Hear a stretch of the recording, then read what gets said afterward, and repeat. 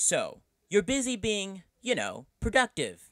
And then you run out of space. Today, we're using our external hard drive with an iPhone to transfer our iPhone's photos, videos, music, and documents to our hard drive and access them from the Files app when we need them from our drive. As of now, iPhones have one lightning port at the bottom, but our hard drive uses USB. Even if we got an adapter, our iPhone doesn't have enough power to feed the hard drive. Introducing the Powered USB Hub. It's got 4 USBs with transfer rates up to 5 gigabytes, plus an extra smart charging port with surge protection built in. The plug goes right here in the back. With our new Powered USB Hub, we'll need Apple's Lightning to USB 3 camera adapter. Lightning, USB.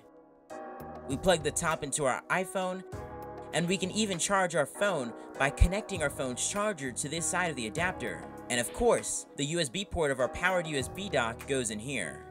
Make sure your USB dock is powered up, and connect your hard drive to the dock. With your iPhone or iPad, iOS 13 or higher, open the Files app and have a look. Your hard drive is showing up and has added so much new space to your device.